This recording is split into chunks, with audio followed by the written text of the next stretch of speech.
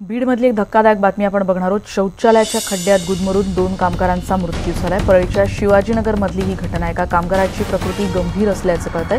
5 कामगार या खड्ड्यात उतरले होते आणि सेफ्टी टँक साफ करत असताना ही घटना घडल्याचं कळतंय। आपल्याला माहिती आहे किती विषारी वायू असतो। या संदर्भात अधिक माहिती घेणार आहोत। सुरेश जाधव आमचे प्रतिनिधी आता आपल्या सोबत आहेत। सुरेश, अत्यंत धक्कादायक असाच प्रकार म्हणायला हवा। रात्री ही घटना 2च्या सुमारास घडली आहे आणि त्याच्यामध्ये 5 जण कर्मचारी हे काम करण्यासाठी गेलेले होते। मात्र त्या सेफ्टी टँकला जो वायू जाण्यासाठी जे पाईप असतो तो पाईप नसल्याचंही समोर येत आहे। मात्र सध्या तरी हे जे याच्या संदर्भात पोलीस चौकशी करत आहेत आणि त्यापैकी 2 जणांचा जागीच गुदमरून मृत्यू झालेला आहे आणि 3 जणांना अंबेजोगाईच्या हॉस्पिटलमध्ये रेफर केलाय। त्यातला 1 जण आहे तो गंभीर आहे। त्याच्या आता प्रकृतीच्या बाबतीमध्ये डॉक्टर प्रयत्न करतायत।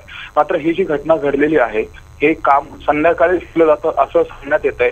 मात्र अद्यापर्यंत पोलिसांकडून या बाबतीमध्ये कुठलीही माहिती आलेली नाहीये।